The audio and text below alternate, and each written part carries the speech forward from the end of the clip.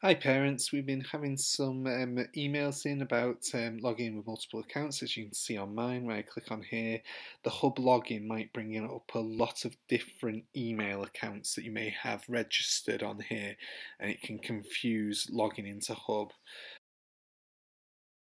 The best way of getting around this issue when using Chrome browser is to open up a new browser as a guest. So you can see that option at the bottom of the drop down there.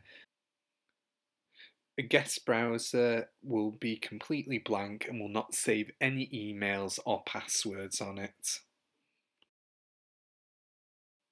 What we'll do now is we'll click on the address bar, type in the hub address, and then when we go to click on login, you'll notice now when I click on that area, no other email addresses or previously saved logins are being stored on there, so you're logging on fresh.